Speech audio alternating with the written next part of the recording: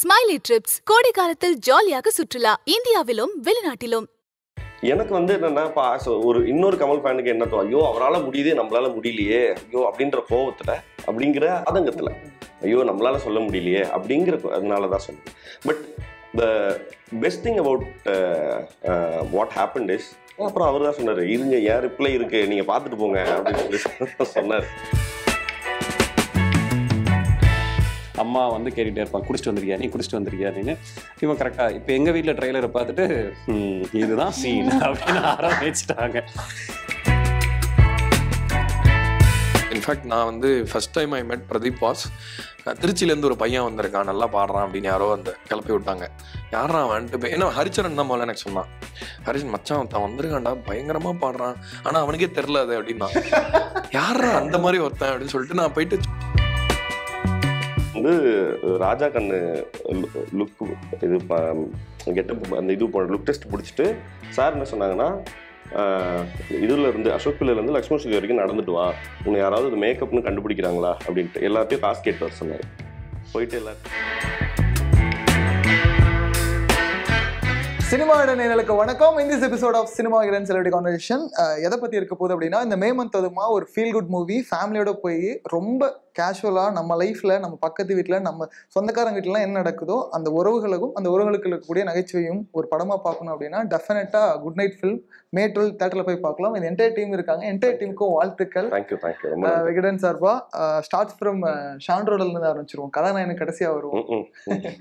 So ஒரு பெர்ஃபார்மராக சாங்கில் பார்க்குறப்போ நாங்காலிங்கிறப்போ அது நிறைய பேர் அந்த கமெண்ட்ஸ்லேயே சொல்லியிருந்தாங்க, எல்லாரும் எங்களோடலாம் கனெக்ட் பண்ணிக்கிட்டோம் அப்படின்ட்டு. இப்போ இருக்கிற ஒரு ட்ரெண்ட் செட்டிங் என்ன அப்படின்னா, நம்ம பார்க்குறோம் நிறைய பாப் சிங்கர் கல்ச்சரில் பார்த்துருக்கோம், அவங்களே பர்ஃபார்மன்ஸ் கொடுப்பாங்க. பட் ஃபில்முக்குன்னு வரப்போ ஃபில்மில் இன்னைக்கு நிறைய மியூசிக் டைரக்டர்ஸ் எல்லாருமே இன்னைக்கு ஒரு பர்ஃபார்மராக படம் ரிலீஸ் ஆகிறதுக்கு முன்னாடி ஒரு பர்ஃபார்மன்ஸ் கொடுக்குறாங்க. ஸோ அந்த கல்ச்சரில் ஷானை பார்க்குறப்பையும் ஹாப்பியாக இருந்தது. ஸோ ஒரு மாதிரி ஒரு கூல் வைப்பில் இருந்தது. இந்த கல்ச்சருக்குள்ள அடாப்ட் ஆகிறதுக்கு அது என்ன மாதிரி இருக்கு, அந்த ப்ராசஸ் எப்படி இருக்கு?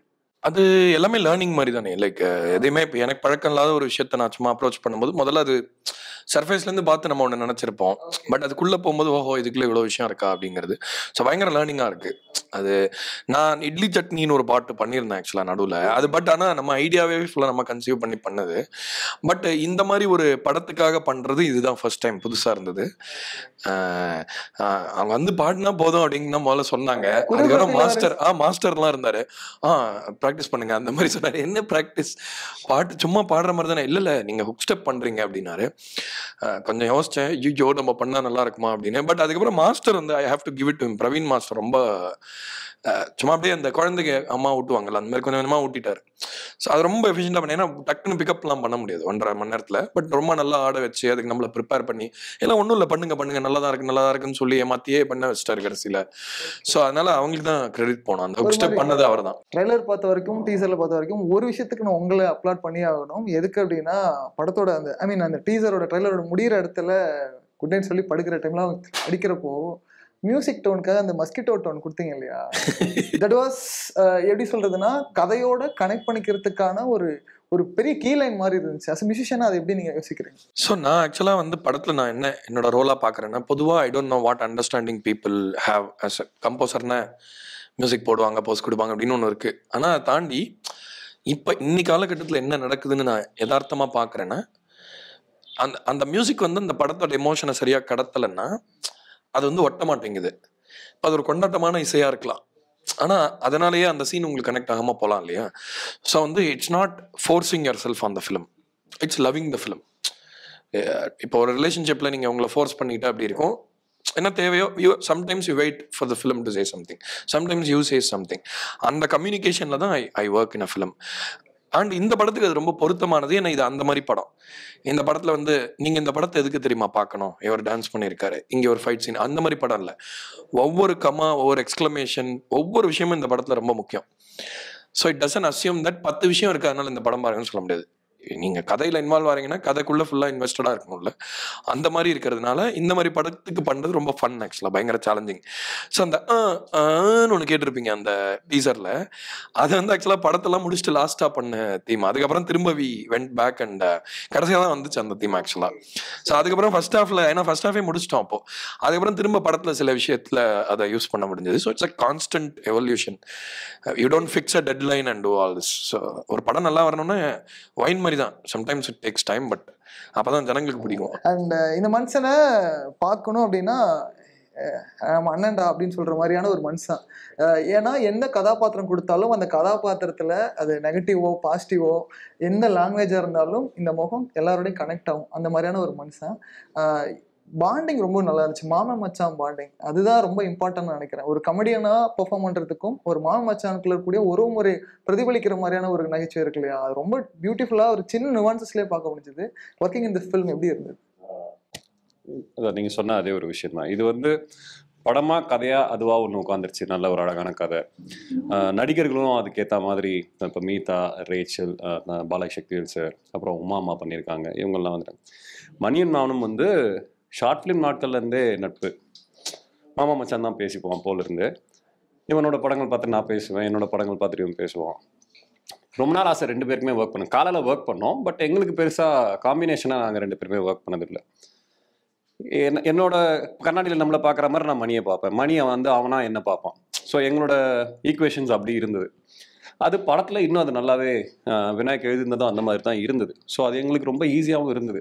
நிறைய பேர் இப்போ கேமரா வைக்கலடான்ற மாதிரி தான் சொல்லுவாங்க. இல்லைடா நாங்கள் இப்படி தான்டா இருப்போம், அதுக்கு நாங்கள் என்னடா பண்ணுறதுன்ற மாதிரி இருப்போம். ஸோ அதனால் மணி என் கூட இருந்ததுனால எனக்கு இந்த படம் இன்னும் ரொம்ப கம்ஃபர்டபுள் ஆகிடுச்சு.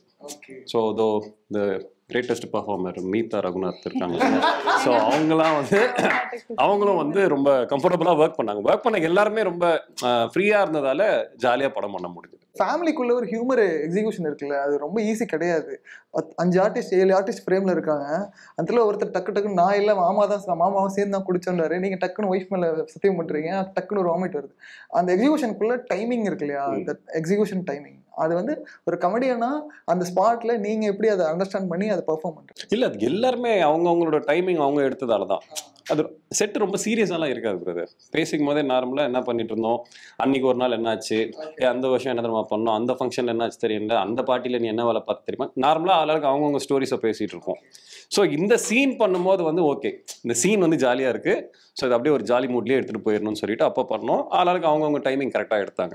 ரேச்சலாக இருக்கட்டும், அம்மா வந்து கேட்டுகிட்டே இருப்பாங்க, குடிச்சிட்டு வந்துருக்கியா நீ, குடிச்சிட்டு வந்துருக்கியா நீன்னு. இவன் கரெக்டாக இப்போ எங்கள் வீட்டில் ட்ரெய்லரை பார்த்துட்டு இதுதான் சீன் அப்படின்னு ஆரம்பிச்சிட்டாங்க. கரெக்டாக பண்ணியிருக்காரு. கரெக்டாக எங்கள் மாமியார்லாம் சொன்னாங்க, மாப்பிள்ள கரெக்டாக பண்ணியிருக்காரு பாருங்க. ஓகே, ஸோ அப்படியே அமைஞ்சு லைவ் எக்ஸாம்பிளாகவே இருந்திருக்கு போலே. Nice, thank you. முதலும் நீ முடிவும் நீ, அது ஒரு பெரிய ஒரு ஓடிடியில் வந்த ஒரு பெரிய ஒரு பிளாக் பஸ்டர் தான் சொல்லணும். அன்னைக்கு இருந்த ஆடியன்ஸ் அதை ரிசீவ் பண்ண விதம். அண்ட் எகெயின் குட் நைட்ல ஒரு அந்த அணுவோட கேரக்டரோட டெஸ்கிரிப்ஷனை சொல்லுங்க, எப்படி? தேங்க்யூ. ஃபர்ஸ்ட் முதல் முடிவு பற்றி அப்படி சொன்னதுக்கு தேங்க்யூ. அணு வந்து நம்ம அன்றாட வாழ்க்கையில பார்க்குற ஒரு பொண்ணு. நீங்க சொன்ன மாதிரி தான். நீங்க வந்து அவங்களோட ஸ்கூல்ல படிச்சிருப்பீங்க, நம்ம பக்கத்து வீட்டுக்காரங்க, நம்ம வீட்டில் இருக்கிறவங்களா இருக்கலாம், இல்லை சப்வேல போக்குறப்போ ட்ரெயின்ல போறப்போ பார்க்குற ஒரு ஆளா இருக்கலாம். அணுவை பொறுத்த வரைக்கும் அணுவை கூட்டத்துல பார்த்து அவ தனியா தெரிகிற பொண்ணே கிடையாது. அவ ஆயிரக்கணக்கான பேர்ல ஒருத்தி தான். ஆனா அவளுக்கும் ஒரு கதை இருக்கு. எப்படி எல்லாருக்குமே ஒரு கதை இருக்கோ அணுவுக்கும் ஒரு கதை இருக்கு. குட் நைட்டா அணுவோட பெர்ஸ்பெக்டிவ் வந்து பார்த்தா இது அணுங்கிற ஒரு பொண்ணு இருக்கா, அவ வந்து ஒரு சாதாரணமான பொண்ணு, ஆனா அவ வாழ்க்கையில என்னென்ன நடக்குது, அவ என்னென்ன இமோஷன்ஸ் கடந்து போறாங்கிற ஒரு கதை தான் இது. அவ மோகனையும் அவர் குடும்பத்தையும் எப்படி பாக்குறா, அவங்களுக்குள்ள நடக்கிற அந்த டைனமிக்ஸோட கதை தான் அணு. அண்ட் உண்மையா சொன்னா இந்த குட் நைட் படத்தை வந்து நாங்கள் ரொம்ப குறுகிய காலகட்டத்தில் எடுத்தோம். ஆனால் எனக்கு ஏன் அந்த கஷ்டம் அவ்வளோ தெரியலன்னா, ஏன்னா ஐ ரியலி என்ஜாய்ட் பீங் அணு. எனக்கு வந்து அணுவா இருக்கிறது வந்து ரொம்ப, ஏன்னா அணுக்கும் எனக்குமே மீதாக்கும் அணுக்கும் வந்து வித்தியாசம் நிறைய. அணு வந்து மீதாவோட பர்சனாலிட்டியில ஒரு 10% தான். ஆனால் அந்த 10% நாம வந்து 100% ஆக்கி வாழ்ற ஒரு டைம் இருக்குல்ல, ரொம்ப அழகான டைமா இருந்தது. எனக்கு வந்து ரொம்ப தெரப்பியூட்டிக்கா இருக்கும். ஏன்னா அணு வந்து நிறைய பேச மாட்டா, ஒரு டோன்ல தான் பேசுவாங்க. எனக்கு வந்து அது வந்து அந்த ப்ராசஸாவே எனக்கு ரொம்ப பிடிச்ச ப்ராசஸ், ரொம்ப என்ஜாய் பண்ணி பண்ணேன். கிரேட், சூப்பருங்க. ஸ்பெஷல் இன்ட்ரோ தான் கொடுத்தாகணும் மனுஷனுக்கு. இல்ல எதுக்காக அப்படின்னா நிறைய கமெண்ட்ஸா இருக்கட்டும், முகமாவே இன்னைக்கு குட் நைட்டோட முகம்ன்றதை விட இன்னைக்கு நிறைய நல்ல தமிழ் சினிமாக்கள்ல வளர்ந்து வரக்கூடிய ஹீரோக்கள்ல இவர் இருந்தாருன்னா நம்பி நான் படத்துக்கு போவேன், 150 ரூபா நான் ஸ்பெண்ட் பண்ணுவேங்கிற ஒரு ஒரு அந்த கான்ஃபிடென்ஸ் பில்ட் பண்றது இருக்கு இல்லையா, அதை ரொம்ப சிறப்பா பில்ட் பண்ணி ஏர்ன் பண்ணிட்டு இருக்கேன். அந்த முகம் இன்னைக்கு பாக்குறப்ப ஹாப்பியா இருக்கு. மோட்டார் மோகனை பத்தி பேசுவோம், ஏன்னா அது குட் நைட் ப்ரொமோஷன்றதுனால முதல் கேள்வி அதை பத்தி பேரலாம். மோட்டார் மோகனா இந்த குரட்டை சத்தம்ங்கிறது எல்லார் வீட்லயும் அப்பாவா தாத்தாவா இல்லை யாராவது ஒருத்தன் குரட்டை அடிப்பான். எங்க அப்பாலாம் அடிச்சாருன்னா பக்கத்து 3 வீடு தள்ளி கேட்கும், அந்த மாதிரியான ஒரு கேரக்டர். அப்போ இந்த படத்துக்கு நம்ம இந்த இதுதான் கதைன்னு, இதுதான் நுவான்சஸ், இதை எந்த மீட்டர்ல கொண்டு போறோங்கிறதுக்கு நீங்க டேரக்டர் சொன்னாரு, நான் ஃபர்ஸ்ட் டிராஃப்ட் எழுதும் போதே இந்த கேரக்டர் இந்த ஆர்டிஸ்ட் தான் பண்றாங்கன்னு சொல்லி தான் எழுதினேன். மணிகண்டனை பிளேஸ் பண்ண விதம் எப்படி இருந்தது? மோட்டார் மோகனா அவர் அவருக்கு வேலை ரொம்ப ஈஸி. ஏன்னா எழுதும்போது முதல்ல எழுதினப்பே அவர் இமேஜின் பண்ணிட்டேன் அப்படின்னு சொல்லி, எனக்கு தான் வேலை கஷ்டம். ஏன்னா அப்போ அவர் இமேஜின் பண்ணதை நான் தான் எக்ஸிக்யூட் பண்ணி ஆகணுன்றதுனால. ஃபர்ஸ்ட் ஆஃப் ஆல் மீதா சொன்ன மாதிரி தான் கேரக்டருக்கும் பர்சனுக்கும் எவ்வளோ தூரம் இருக்குங்கிறத தாண்டி என்ன சிமிலாரிட்டி இருக்குன்னு கண்டுபிடிக்கணும். அப்போ அப்படி பண்ணும்போது நான் என்ன யோசிச்சேன்னா, கிட்டத்தட்ட இப்போ இவங்களுக்கு 10% மாதிரி எனக்கு கொஞ்சம் பர்சன்டேஜ் வேரி ஆகும், அவ்வளோதான். மற்றபடி இது மோகனுக்குன்னு நிறைய சில்லினஸ் இருக்கு. ஓகேங்களா, நீங்க ட்ரைலர் பார்த்தீங்கன்னா தெரியும், அவன் நார்மலா படிக்கட்டு இறங்கி வர்றதுக்கு பதிலாக செவரில் சறுக்கிட்டு வருவான். அவனோட சில்லினஸ் தான் அவனை எல்லாருக்கும் பிடிக்க வைக்கிறதுக்கான என்ன சொல்றது டூல். ஓகேங்களா, அது அவன் வேணுக்குன்னு எல்லாரும் என்னை பிடிக்கணுன்றது இல்லை, அவனை யாருன்னா பாக்குறாங்கன்றதுனால அது பண்றது இல்லை. அவன் நார்மலா அவனை விட்டீங்கன்னா அவன் ரொம்ப சில்லியான ஒரு ஆளு. ஓகேங்களா, நீங்க ஜென்ரலா இப்படியான விஷயங்களை நம்மளுமே நார்மலான இதுல அவன் எவ்வளவு வயசு 70 வயசானாலுமே நம்மளும் அதை பண்ணிட்டு இருக்கிற ஒரு ஆள் தான். எல்லாருக்குமே நடந்திருக்கும், பேண்ட் கிழிஞ்ச மேட்டர் எல்லாருக்கும் லைஃப். அதுதான் சொல்றேன். அண்ட் தென் அது இப்போ எனக்கு என்ன பிரச்சனையா இருந்ததுன்னா, அது படிக்கும்போது ரொம்ப கியூட்டா இருந்தது. இப்போ அதுல இருக்கிற கியூட்னஸையும் சில்லினஸையும் விட்டுறக்கூடாதுன்னு பர்ஃபார்மன்ஸ்ல. ஏன்னா இப்ப அதை நம்ம கொஞ்சம் இப்படின்னு அதை என்ஜாய் பண்ணாம ஏதாவது ஒரு இடத்துல ஒரு சீரியஸ்னஸ் வச்சிருந்தோம்னா ஸ்கிரீன்ல தெரிஞ்சிடும். ஸோ அதை ஹோல்டு பண்றதுக்கு தான் கஷ்டமா இருந்தது. ஐயோ இந்த சில்லினஸை விட்டுறக்கூடாது அப்படிங்கிறது, அதுக்காக தான் ரொம்ப கஷ்டமா இருந்தது. அண்ட் தென் மோட்டார் மோகன் பேசும்போது எனக்குமே கொரட்டை விட்டுற பழக்கம் உண்டு. ஆமா, என் ஃப்ரெண்டு ஒரு பையன் ரெக்கார்ட் பண்ணிலாம் அனுப்பிச்சிருவான், பாரு வாட்ஸ்அப் குரூப்ல போட்டிருக்கேன் எஸ்டர்டே அப்படின்னு சொல்லிட்டு. அப்ப பிரவீன் ஒரு பையன், அவன் நான் தூங்கும்போது நாங்க காலேஜ் படிக்கும்போது ரெக்கார்ட் பண்ணி அதெல்லாம் வச்சிருந்தான். ஸோ பட் அது இன்னவே எனக்கு இந்த ஸ்கிரிப்ட் ஃபர்ஸ்ட் டைம் கேட்கும் போதே இது என்னோட கதைங்கிறது தெரிஞ்சு போச்சு. ரைட்டு, இவங்க நம்மள ஏதோ க்ளோஸா வாட்ச் பண்ணிருக்காங்க அப்படிங்கிறது. பட் சேட்டலைட்ல வச்சு ஃபாலோ பண்ணிருக்காங்க அப்படி இருந்தது. ஸோ அதே போல இப்படியான ஒரு மீட்டர்ல ஒரு படம் பண்ணணும்னும் ரொம்ப நாளா கதை யோசிச்சுட்டு இருந்தோம், தேடிட்டு இருந்தேன். இந்த மாதிரியான கதை இருந்தோம். ரமேஷ் மாமா தான் இப்படி ஒரு கதை இருக்கு கேளுன்னு சொல்லி சொன்னாப்ல. ஃபர்ஸ்ட் டைம் கேட்ட உடனே எனக்கு ஐடியாவா ரொம்ப இன்ட்ரெஸ்டிங்கா இருந்தது. அண்ட் தென் அவர் எழுதி முடிச்சிட்டதுக்கு அப்புறம் தரேன்னு சொன்னாரு. படிச்சதுக்கு அப்புறம் டேரக்டர் வந்தாச்சு. கிரேட். கேரக்டரா இது பார்க்குறப்போ எனக்கு மணியனோட ஃபில்ம் ஆஃப் சாய்ஸஸ் சொல்கிறான். ஜெய்பீமா இருக்கட்டும், சில நேரங்கள் சில மனிதர்களாக இருக்கட்டும், இப்போ குட் நைட்டாக இருக்கட்டும், அடுத்து மத்தகமாக இருக்கட்டும், 4 விதமான டைமென்ஷனாக இருக்குது. இதில் ஒரு சக்ஸஸ் பார்த்துட்டாங்கன்னா நிறைய பேர் கீப் ஆன் சொல்லுறதுன்னா அதே மாதிரியான கதைகள் வரும். இப்போ ஜெய்பீமாரினா ராஜாக்கண்ணுக்கு அந்த கேரக்டராகவே கதைகள் வரும். நிறைய கதைகள் வந்திருக்கும். அந்த ரிஜெக்ஷன்ஸ் எல்லாம் தாண்டி எப்படி அதை பிக் பண்ணுறேன்? இல்லை, அதுதான் சொல்கிறேன். ஃபர்ஸ்ட் ஆஃப் ஆல் இப்போ மக்களுக்கு போர் அடிக்கிறதுலாம் ரெண்டாவது, எனக்கே போர் அடிக்கும் அது திருப்பி பண்றதுக்கு. ஓகே, சரியா? ஃபர்ஸ்ட் அதுலதான் கொஞ்சம் அது சரியா வரல, இப்போ என்னப்பா உனக்கு தான் அது சரியா வந்து அந்த மீட்டர்லயே போயிருக்க வேண்டியதானே அப்படின்னு சொல்றவங்களும் உண்டு, என்கிட்ட சொல்லியிருக்காங்க. பட் என்னன்னா எனக்கு அது ஹார்ட் ஃபெல்ட்டா வராது பண்றதுக்கு. நான் மாமாட்டா கூட அடிக்கடி சொல்லுவேன், பிடிச்ச வேலையை செய்யணுன்றதுக்காக தான் இங்கே வந்தோம். இங்க எதுக்கு பிடிக்காத படத்தை செய்யறது அப்படிங்கிறதுக்காக தான். அதுக்காக தான் டயலாக் ரைட்டர் வெளியே வராது. என்னன்னா பத்திக்கு போகுது இல்ல பஞ்சு இல்ல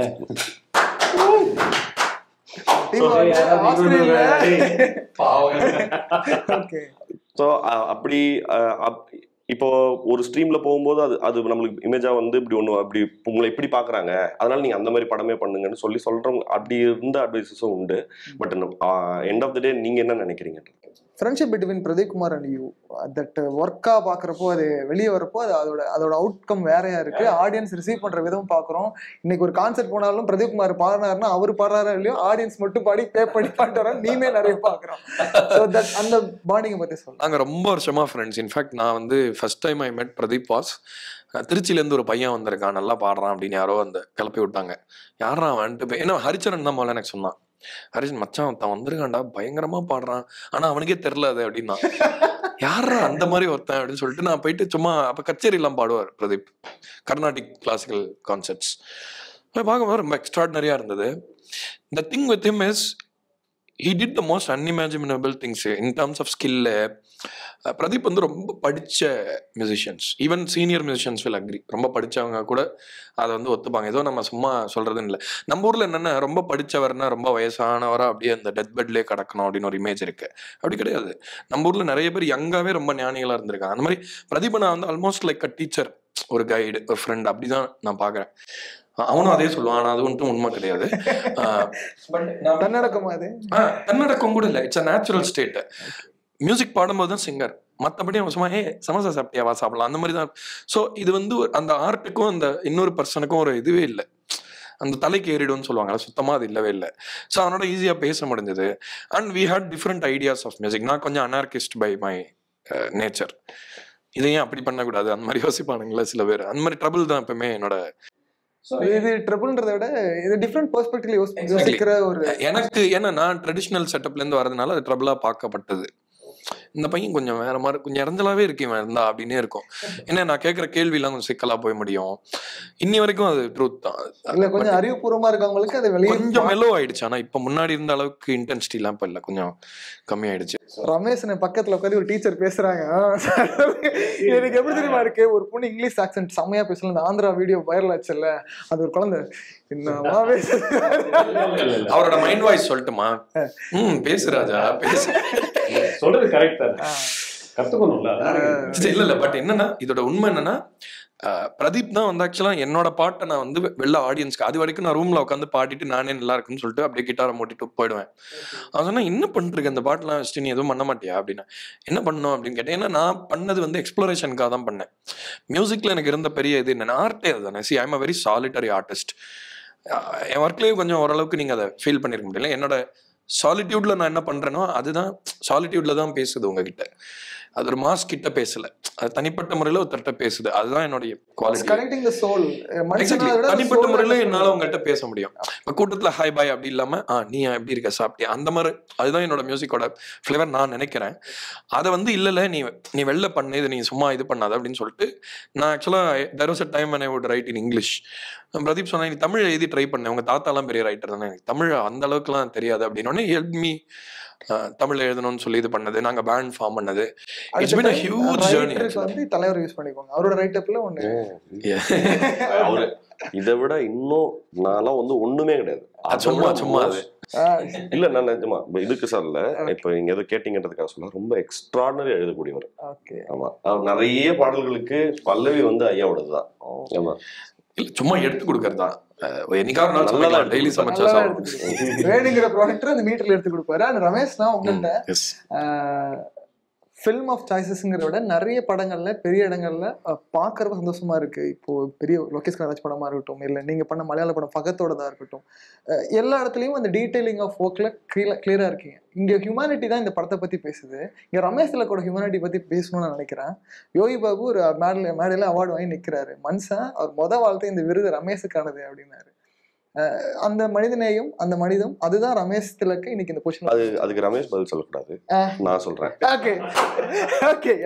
ரமேஷ் வந்துல நீங்க ஒரு பொதுவா ஒரு ஆக்டர் வந்து ஒரு செட்ல ஃபிலிம் செட்ல இருக்கிறாருன்னு வச்சுங்களேன், 6 மணி ஆயிடுச்சு, okay brother nice working with you by அப்படின்னு சொல்றதுக்கு அப்படின்னு சொல்லிட்டு போறவங்களும் நிறைய பேர் உண்டு. அதுல தப்பு கிடையாது. பட் ரமேஷ் கிட்ட என்ன முக்கியமான ஒரு பாயிண்ட் இருக்குன்னா, he emits so much positivity. உங்களை என்கரேஜ் பண்ணிட்டே இருப்பாரு. நீ ஏன் இப்படி இருக்க, அது வந்து நடிகனை தான் இல்லை, அங்கே இருக்க செட்டில் இருக்கிற சின்ன சின்ன வேலை செய்கிறவங்கள கூட இங்கே வா நீ ஏன் இப்படி என்ன வேலை செய்கிற இது பண்ணுறியா ஏன் இது பண்ணலாமே அப்படிங்கிறத அங்கே அவன் ரமேஷ்க்கு வந்து கண்டினியூஸாக அந்த செட்டில் வேலை செய்கிறவங்களோட எல்லார் பேரும் தெரியும்.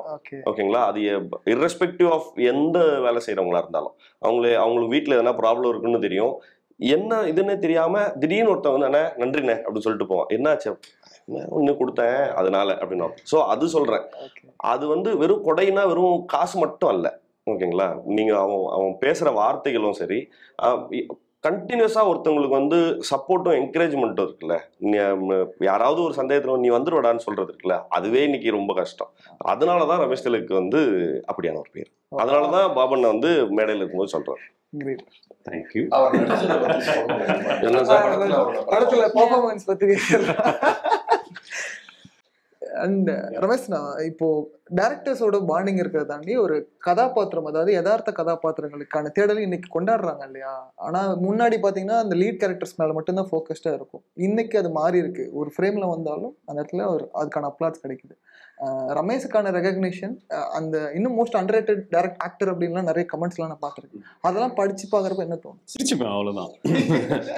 ஏன்னா அண்டர் ரேட்டட் ஆக்டர்னு ஒன்று இருக்குல்ல. நாளைக்கு என்ன ஆகுன்னு எனக்கு தெரியாமல் இருந்தது. நான் லைஃப்பில் என்ன வேலை செய்ய போகிறேன், என்ன படிக்க போகிறேன், எதில் போய் செட்டில் ஆக போகிறேன், என்ன சம்பாதிக்க போகிறேன்றலாம் ஒன்று இருக்குல்ல. எதுவுமே தெரியாமல் ஐம் ஜீரோ. இப்போ இங்கே வந்த இடத்துல இப்போ நாளைக்கு ஒரு 4 அவார்டு வாங்கிட்டேன்னா என்ன சொல்ல போகிறாங்க? பெஸ்ட் ஆக்டர்னு போகிறாங்களா, இல்லை ஓவர் ரேட்டட் ஆக்டர்னு சொல்ல போகிறாங்க? அதெல்லாம் இல்லை. நமக்கு பிடிச்சதை நம்ம பண்ணிட்டு போகிறோமா, அவ்வளோதான். அதை எடுத்துகிட்டு அப்படியே போயிடும். எனக்கு நான் அண்டர் ரேட்டட் கிடையாது, அவ்வளோதான். மீதா, உங்கள்கிட்ட சொல்றது என்னன்னா, இப்போ ஒரு படம் ப்ராஜெக்ட் பண்ணிட்டு இருக்கேன்னு கேள்விப்பட்டேன். ஐ மீன் இந்த முதலுமணி முடிவுக்கு அப்புறம் குட் நைட் அடுத்து உனக்கு கமிட் ஆனதா? எனக்கு வந்து அனௌன்ஸ் பண்ண டைம்ல யூ வில் டெஃபினெட்லி நோ. இந்த கான்வர்சேஷனோட இறுதி கேள்வி இது உங்கள்கிட்ட தான். டாக் ஆஃப் த டவுன் ஒரு ட்ரெண்டிங் வைப் மெட்டீரியலாகவே இருந்தது. நம்ம விகடன் மேடையில் இருந்தது. ஈவன் குட் நைட்ல லான்ச் ஆனதாக இருக்கட்டும், ஐ மீன் அதுக்கப்புறம் லோகேஷ் அவர்களுக்கும் உங்களுக்குமான அந்த அன்பு பரிமாற்றம் இருந்தது இல்லையா? அது ரொம்ப ஹெல்தியா இருந்துச்சு. இது கமல் சாரோட ரசிகன்கிறத 2 பேரும் போட்டி போட்டுக்கிறதுக்கு நிறைய மீ மெட்டீரியல் பார்த்தோம். கௌதம் மேனன் சார்லாம் அதில் வந்தாரு, டேய் தம்பிங்களா என்ன பேசிட்டு இருக்கீங்க, அந்த மாதிரிலாம். அந்த ஒரு பாசிட்டிவ் வைப் இருக்கு இல்லையா? அந்த கொண்டாடின விதம் சொல்லிட்டு வந்தோம். ஆனால் படத்தோட ட்ரைலர் ரிலீஸ் பண்ண வைக்கிறத லோகேஷ் கதை வச்சு ட்ரைலர்ல நீங்களே பேசிக்கிட்டீங்க. அந்த பாண்டிங்கை பற்றி சொல்லுங்க. சரி, இது எதுவுமே இன்டென்ஷனலாக அப்படி ஒரு அந்த மாதிரி ஒன்று கிரியேட் பண்ணிட்டு அதுக்காக இதை யூஸ் பண்ணதெல்லாம் கிடையாது. சரி, ஃபர்ஸ்ட் ஆஃப் ஆல் நான் அந்த மொமெண்ட் வந்து நீங்களுமே இருந்திருப்பீங்க வேடன் வழியில். நான் வந்து சூர்யா சார் வந்து என்னை கூப்பிட்டு போகிறாருன்னு எனக்கு தெரியாது. ஸோ நான் அப்படி போனோம்னா எனக்கு முன்னாடி வந்து நான் ஏற்கனவே ஒரு இன்டர்வியூவில் சொன்னது தான். அது வந்து அவர் லோகேஷ் சாரை வந்து டிஸ்ரெஸ்பெக்ட் பண்ணுறதுக்கு உண்டான முயற்சியில் பேசினது இல்லை. அவர் வந்து பெரிய பெரிய சாதனைகளை செஞ்சவங்க. ஓகே, நம்ம இன்னும் ஆர்மி கூட இல்லை. அவங்க பெரிய சாதனைகளை செஞ்சவங்க, பெரிய கமல் சார் மாதிரி ஒரு ஆள்கிட்ட வந்து ஒர்க் பண்ணுறாரு. அவர் அப்படியான வேலைகளை செஞ்சதுனால அவரால் அந்த இடத்த ரீச் பண்ணி நான் கமல் சாரோட ஃபேன்னு சொல்ல முடிஞ்சு. ஓகேங்களா? எனக்கு வந்து என்னென்னா, இப்போ ஒரு இன்னொரு கமல் ஃபேனுக்கு என்ன தோணும், ஐயோ அவரால் முடியுது நம்மளால முடியலையே ஐயோ அப்படின்ற கோபத்தில், அப்படிங்கிற என்ன சொல்றது, எக்ஸாக்ட் என்ன வேர்டுனா ஆதங்கத்தில், ஐயோ நம்மளால சொல்ல முடியலையே அப்படிங்கிற அதனால தான் சொன்னது. But the best thing about what happened is, அவர் வந்து அதை தவறாக எடுத்துக்காமல் இருந்தது தான். எனக்கு கீழே வந்த பிறகே நான் சொன்னேன், நான் இப்படின்னு சொன்னேன். அப்புறம் அவர் தான் சொன்னார், இருங்க ஏன் ரிப்ளை இருக்கு, நீங்கள் பார்த்துட்டு போங்க அப்படின்னு சொல்லி சொன்னார். So and then he was very sweet of him that இந்த ட்ரைலருமே அவர் தான் லான்ச் பண்ணி கொடுத்தாரு. அது வந்து இது வந்து எப்படி சோஷியல் மீடியாலலாம் கன்வெர்ட் அப்போது இதுவாகிடுச்சு, அடிச்சு காட்டு இப்படியே பேசிகிட்டு இருந்தா எப்படி அப்படின்னு என்ன சொல்றது மீம் மெட்டீரியலாக மாறிச்சு இல்லையா? அது வந்து எல்லாம் ஏதோ ஒரு சீரியஸான சண்டை போல இருக்கு அப்படின்னு நினைச்சுக்கிட்டாங்க. பட் அப்படி இல்லைங்கிறது ப்ரூவ் ஆச்சு. ரொம்ப ஹெல்தியான விஷயம். இந்த இடத்துல ஒரே ஒரு முக்கியமான விஷயத்தை மட்டும் சொல்லிட்டு இந்த கான்வர்சேஷன் முடிச்சலாம் நினைக்கிறேன். மணிகண்டனோட எஃபர்ட் எப்படின்னு பார்த்தீங்கன்னா, லக்ஷ்மண் சுதியிலிருந்து அசோக் பில்லர் வரைக்கும் லைவாகவே ஒரு கெட்டப் லுக் டெஸ்ட்டு, அந்த லுக் டெஸ்ட்டோடைய ட்ராவல் பண்ண ஒரு எக்ஸாம்பிள் அதுதான். இன்னைக்கு இருக்கக்கூடிய ஆக்டர்களில் எத்தனை பேர் அதை இறங்கி பண்ணுறான்னு தெரியல. அந்த கெட்டப் அதை பற்றி சொல்லலாம். அதை நான் சொல்கிறேன், நீங்களே சொல்லுங்கள். அதை மட்டும் சொல்லுங்கள். அது ஒன்றும் இல்லை, நம்ம ஜெய்பீம்க்கு வந்து ராஜா கண்ணு லுக் இது கெட்டப் அந்த இது லுக் டெஸ்ட் பிடிச்சிட்டு சார் என்ன சொன்னாங்கன்னா, இதில் இருந்து அசோக் பில்லர்லேருந்து லக்ஷ்மண் சுதி வரைக்கும் நடந்துட்டு வா, உன்னை யாராவது இது மேக்கப்னு கண்டுபிடிக்கிறாங்களா அப்படின்ட்டு எல்லார்ட்டையும் காசு கேட்டு வர சொன்னார். போயிட்டு எல்லார்ட்டையும் நான் ஊர்லேருந்து வந்தேன், பர்ஸு தொலைஞ்சிச்சு, காசு இருந்தால் கொடுங்க அப்படின்னு சொல்லிட்டு போய் கேட்டு இருந்தேன். அவங்க யாரும் மேக்கப்னு கண்டுபிடிக்கல. அப்போ முடிச்சுட்டு வந்து சொன்னேன் இந்த மாதிரி ஞானவேல் சார் தான் சொன்னேன், சார் இல்லை சார் யாரும் கண்டுபிடிக்கல, ஓ ராஜா கண்ணு ரெடி போ அப்படின்னு கொடுக்கல. இதுதான் சார் நம்ம பையன் புத்தி. Super and thank you and entire டீமுக்கு வாழ்த்துக்கள். இந்த படம் ஒரு ஃபீல் குட் மூவியா ட்ரைலர் பார்த்து போய் தெரிஞ்சது, ஆடியன்ஸ் எல்லாரும் தியேட்டர்ல கொண்டாடுறாங்க. தேங்க்யூ ஸோ மச், தேங்க்யூ, ரொம்ப நன்றி. ஸ்மைலி ட்ரிப்ஸ் கோடை காலத்தில் ஜாலியாக சுற்றுலா இந்தியாவிலும் வெளிநாட்டிலும். உங்கள் பயணத்தை உடனே திட்டமிடுங்கள், இஎம்ஐ வசதி உண்டு.